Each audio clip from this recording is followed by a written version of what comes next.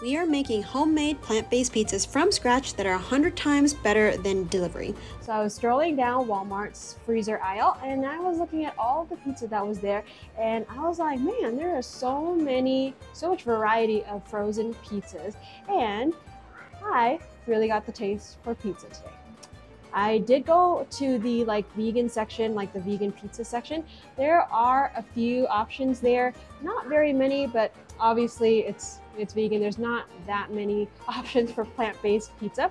So I decided we're just gonna go make it at home ourselves. So here we are, we're in the High Pass kitchen. Let's make some homemade pizza. First, we're going to make sure we have all of our ingredients. So we know that we have most of our ingredients at home. We are going out into the garden and we're going to pick some fresh oregano for our pizza as well. We don't have any basil, but that's okay. We're just going to stick to oregano.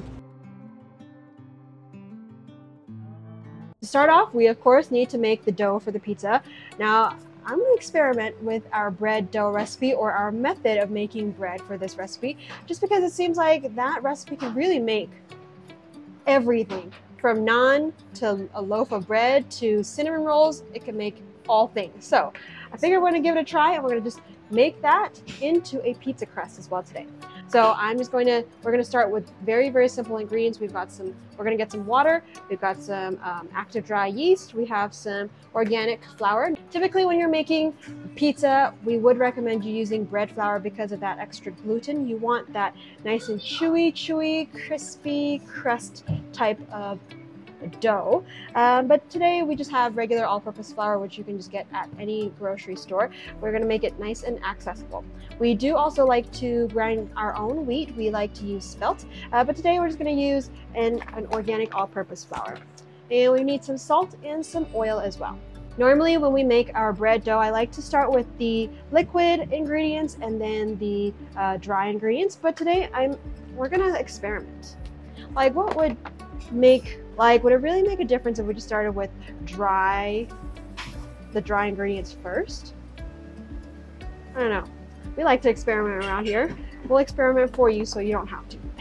So I'm going to add some flour. We're not going to be measuring here just because we like to cook this way. But I will have, of course, the link to our how to make our bread recipe in the description, so you can check it out. And you're going to use if you want to follow a recipe, you can definitely follow the recipe on that video. We like to kind of freehand things around here, so that's how I'm going to make our pizza today. Hi there. Okay, go get something to stand on so you can help mix this. First off, we're going to add our flour into our bowl. Like I said, I'm not really measuring this. I'm just going to add what I think is enough flour for our large family. We're going to add about 2 teaspoons or so of salt. I would recommend adding a little bit more of salt just because we want it to be more savory. But again, I will have the full recipe if you are looking to make this dough as well. As far as the active dry yeast, we're going to sprinkle a little bit onto the surface of our flour.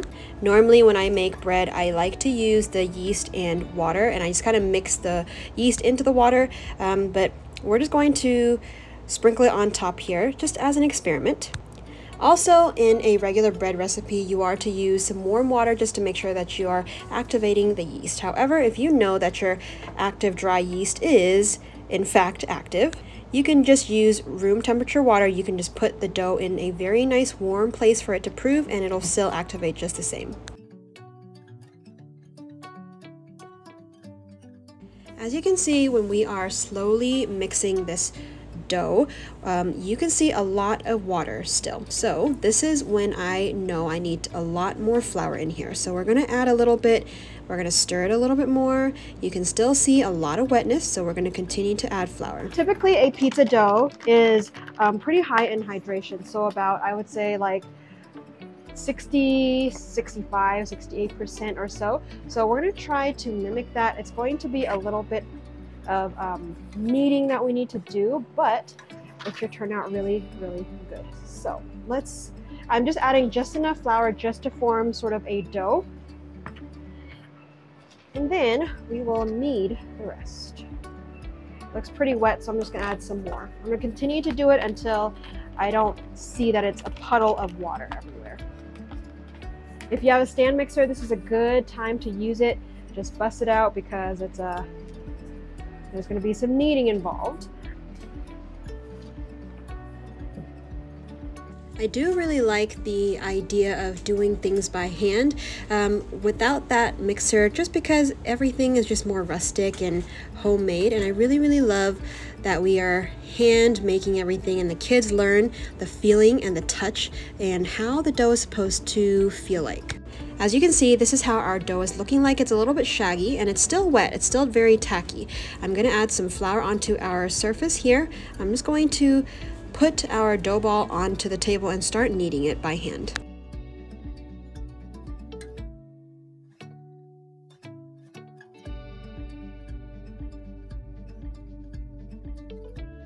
I made sure to add plenty of flour because this dough was definitely very tacky and sticky still.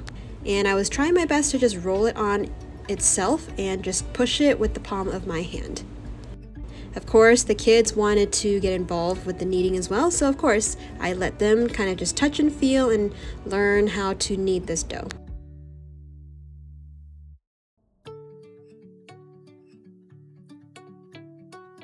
I decided it was very sticky. I wanted to add a little bit of oil here. I didn't want to add too much flour, so I'm just kneading some of that olive oil in here. You can see that it's definitely helped with the dough a lot when I added that oil. I was supposed to add oil into the dough, but I completely forgot, but that's okay. Now I found the easiest way to knead this is just to pick it up, let the dough fall on itself, and then pick it up again on the 90-degree angle, and then just repeat that same process as you can see here. I did this for about 5 minutes or so, maybe not even. I'm going to add it into a well-oiled bowl, add a little bit of oil on the top. Isaiah's helping me gently, carefully add some oil. And we are just going to make sure that this dough ball is tossed in that oil so it doesn't stick to the bowl. We are going to let this sit for a little bit. It has to kind of activate that yeast so it can produce a nice bubbly crust. I am doing the window pane test at the moment. The flour has not completely been hydrated yet, so we're gonna let this sit for a little bit. I did do a couple more tosses of the dough ball just to make sure that it's nice and incorporated and it is nice and smooth.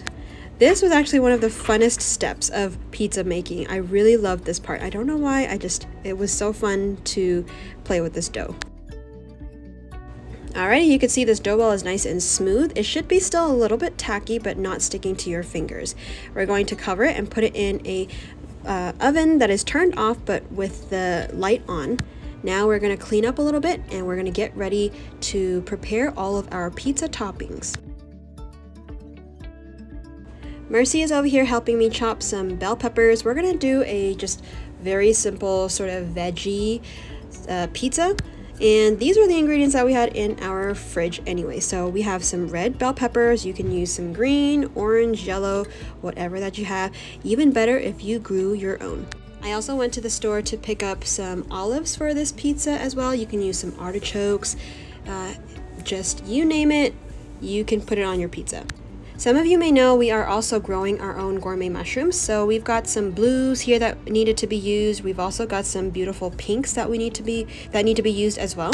You definitely need to cook mushrooms quite long. So I am just pre-cooking these mushrooms. We're going to put them on a baking sheet. I just kind of tore the petals off a little bit here. We're going to drizzle it with some hemp oil. We have some salt going on, just making it very simple. We're going to toss it, and we are going to just roast this up in a hot oven at about 400 degrees Fahrenheit for about 15-20 minutes or so. Here is a lineup of what we chose for our pizza toppings.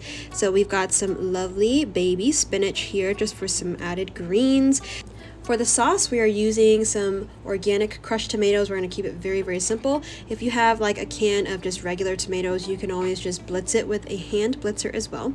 We are using some onion powder. You can have some garlic powder. We've got some sliced Kalamata olives, some jalapenos. This is the cheese that we chose, to Follow Your Heart mozzarella cheese. It is soy free, as you can see the ingredients, so that's why we picked it. And then a plate full of beautiful ingredients like red bell peppers, cherry tomatoes, some red onions, and our freshly picked oregano. To make the sauce, we're just gonna make it very simple. We're gonna keep it in the can. Why dirty a dish? We added some salt, we added some onion powder. You can add some Italian seasoning if you have. We don't have. We've got, you can add the oregano in here as well, and some garlic would be really good in here. Maybe add a touch of olive oil or any kind of oil that you have and stir it up. And then the pizza sauce is ready.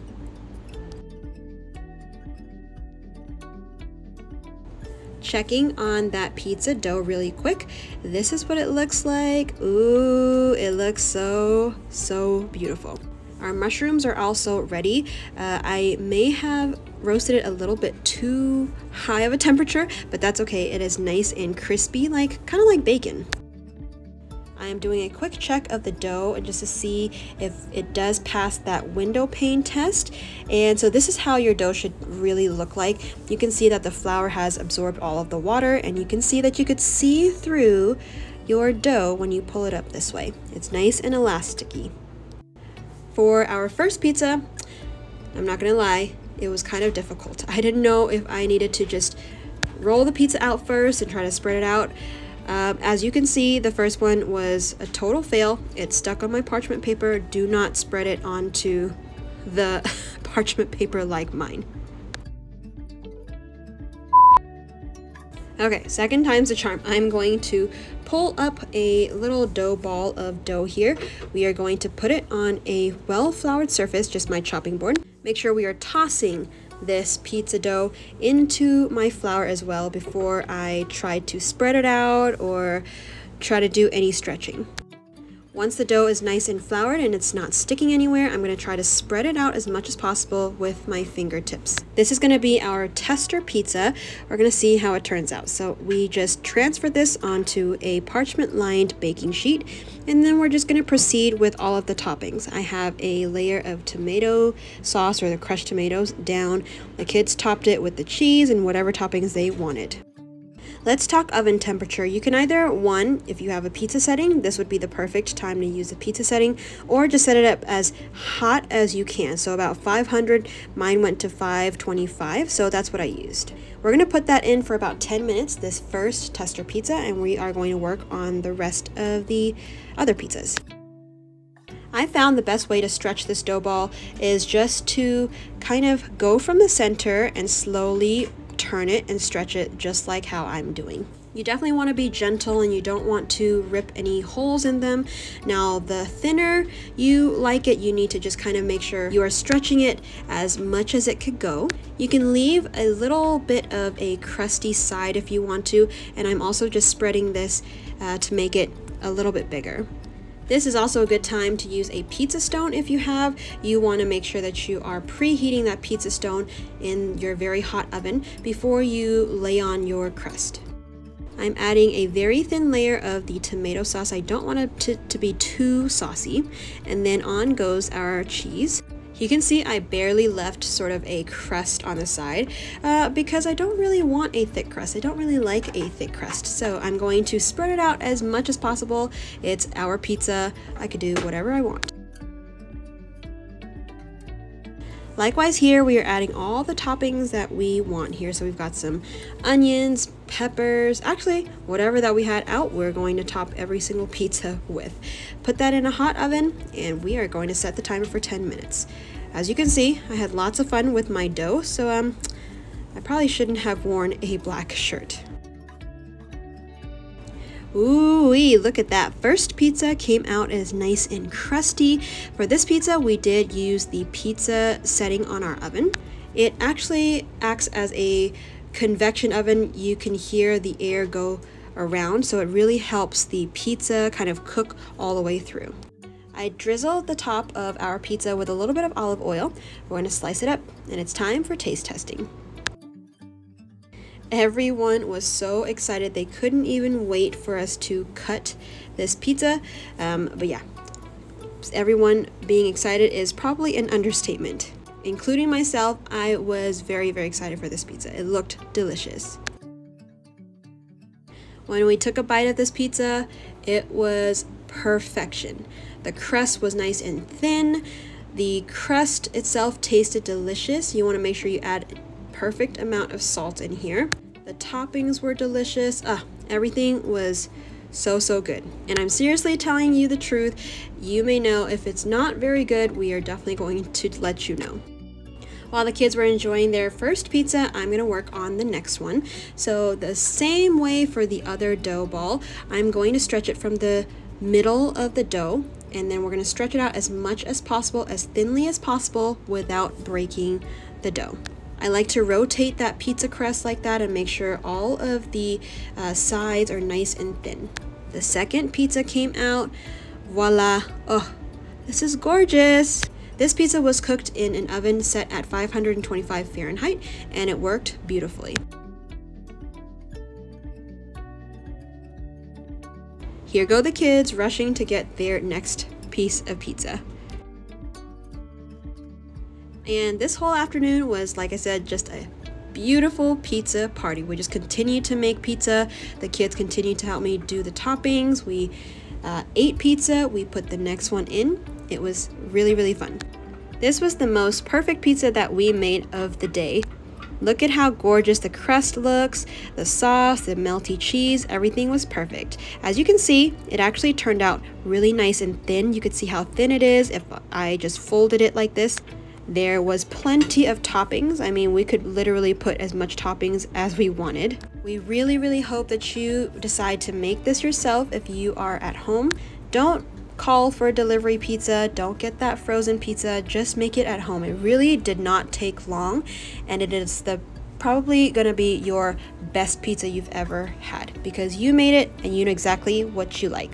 We've probably eaten about 4 or 5 pizzas. What do you think? We ate quite a bit of pizzas. We still got 3 more to go. It's a pizza party today, and it's been really fun. All the pizzas have been looking all sorts of different but rustic. And tastes absolutely delicious, and we really hope that you give this a try. Make pizza at home. It's a lot better. It's so fresh. It's just so good. Alrighty guys, I hope that you enjoyed spending time with us today in the kitchen. Subscribe if you're new, and we'll see you on the next video. Bye everybody. Bye everybody.